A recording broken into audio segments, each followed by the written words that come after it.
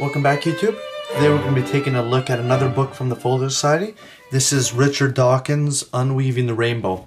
I've read his Blind Watchmaker. I've yet to read this one and the next one that I'll be reviewing, but I hope to get around them soon. Let's jump into it.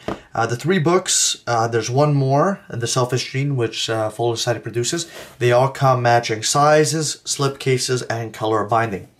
It's a metallic-y gold type slipcase with a, as you can tell, black binding. You can see this beautiful metallic and gold embossing on the front here, and you saw the spine, and it's a plain back. Let's take a look at the inside. Matching end papers to the slipcase. Contents of the book here.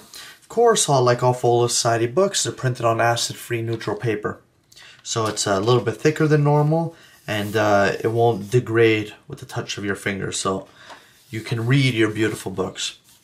As you can see, there's illustrations in this book. They're actually quite beautiful, so let's just take a look at some of them.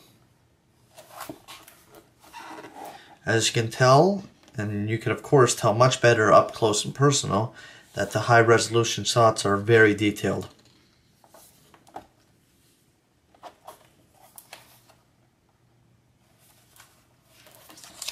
Retina of the eye. You can see an albino snake. Beautiful.